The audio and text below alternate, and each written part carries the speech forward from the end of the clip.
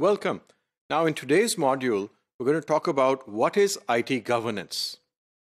The primary goals of IT governance are to assure that the investments or the spending, the resources which have been set aside in IT generate business value for the organization. They have a return on investment, and to mitigate or reduce the risks that are associated with information technology. And there are quite a few risks associated with information technology.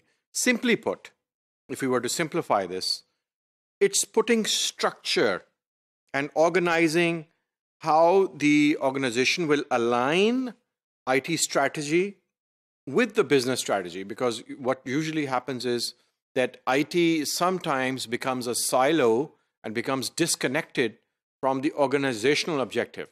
And the reason for that is that information technology, being technical resources, having technical education, are not really familiar or trained and they don't even belong to business backgrounds.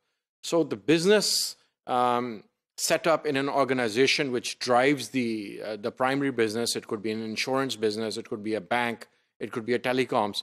The IT people are somewhat disconnected, and they are so immersed in the technology infrastructure and developing the software and keeping the systems up and keeping the data center up and running. They're so immersed on it that they sometimes become divorced and separated from the business alignment.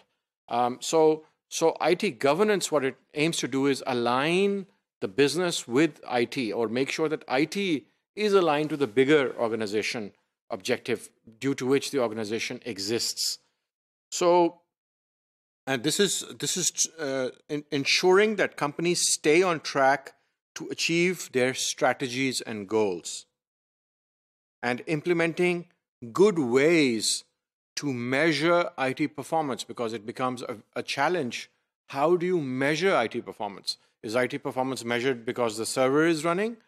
Is IT performance measured because the network is up? Is IT performance measured because there was no downtime? Is IT performance measured because applications were created on time and were put into production on time? And how are the projects being managed? So, there are so many KPIs and metrics which actually, when you drill down and you try to organize and understand that with all its complexity, information technology, how is it really performing? How are we going to measure how IT is performing? Is it organized? Is it aligned with the business or not?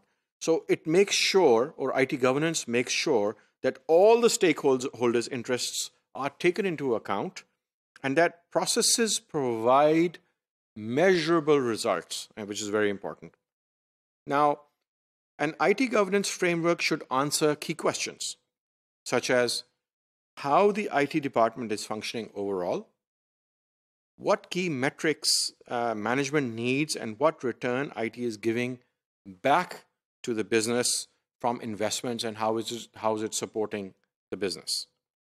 So frameworks, there are several frameworks which cover IT governance, some of them more comprehensively than others, and some of them are very focused in an area, but they obviously touch upon IT governance. ISO 27001:2013, the ISMS, Information Security Management System, the gold standard in information security governance actually. This covers a fair amount of governance, obviously, because it's managing an information security system. So it's a heavy component of it consists of governance. Now, ITIL, IT Infrastructure Library, which is related to IT service management, how IT services are delivered, organizing those services, measuring those services, improving those services, and the life cycle of those services. So ITIL covers obviously a fair amount of governance. And then COBIT by ISACA, the world famous COBIT, which is considered the top and the more focused IT governance framework, which it stands for Control Objectives for Information and Related Technology. So these are three frameworks: ISMS, ITIL, and COBIT, which cover IT governance. Now, in this graphic that you see, COBIT, which is an ISACA framework for IT governance, it consists of 5 main elements: value delivery, or making sure that IT is delivering the value for the organization and the return on investment is there. and is it optimized or not?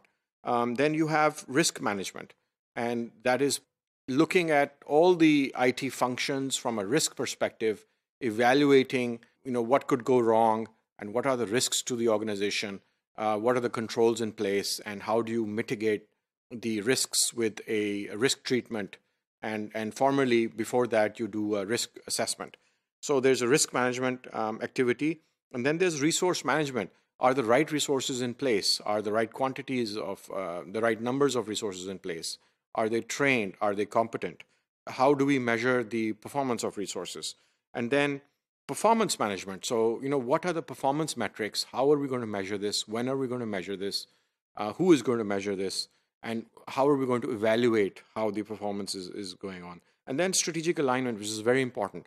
And this consists of ensuring that the strategic objectives of the organization, which are the business objectives, are really being met by IT. And IT is subservient to the overall IT objectives rather than IT being divorced altogether from the business and the business objectives and the business focus of the organization. So what is COBIT?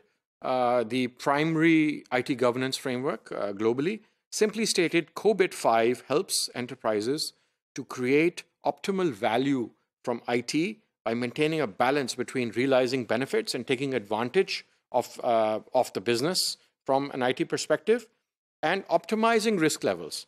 So not entirely eliminating risk, but managing risk and optimizing risk and optimizing resource usage as well. So that's all that we have for this module. Thank you.